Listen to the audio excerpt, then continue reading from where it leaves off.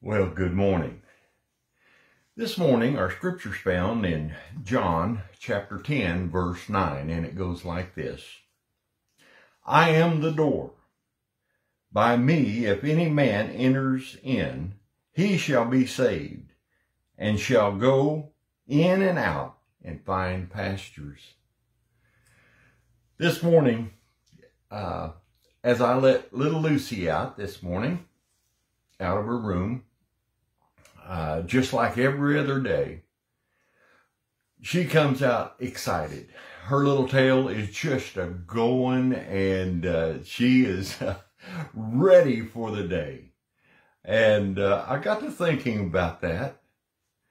You know, we, although not looking forward to death, although the Bible tells us that the Lord has taken the sting out of death,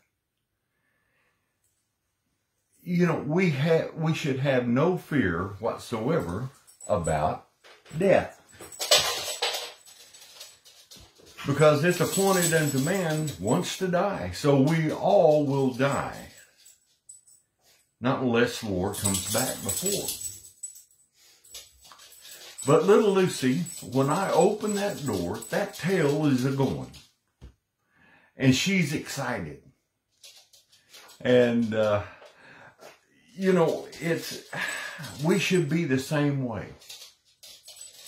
The fear of death is gone from me. In fact, I'm looking forward to the day when I take my last breath so I can be in God's presence. And there, you know, once we get there, joy will never end. It's eternal happiness. And there's an old familiar song, what a day that will be when my Jesus I shall see. When I look upon his face, the one who saved me by his grace. And he takes me by the hand and leads me through the promised land. What a day, glorious day that's going to be. You know, it is going to be a wonderful, glorious day. But unfortunately, there are quite a few people that call themselves Christians that are really afraid of death. They're scared to death to die. And if you're a child of God, there is no fear. You should not have any reservations, any fear whatsoever about what's beyond death's door. You should be excited when that death door cracks open just a little bit. Just as excited as Lucy. It's a new dawning. It's a new world. It's a new you.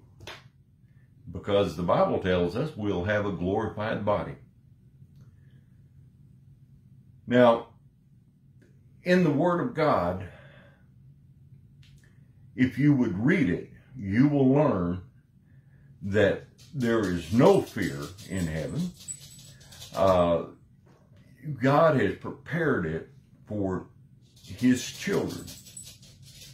And so it's going to be happiness and joyful forever and ever and ever.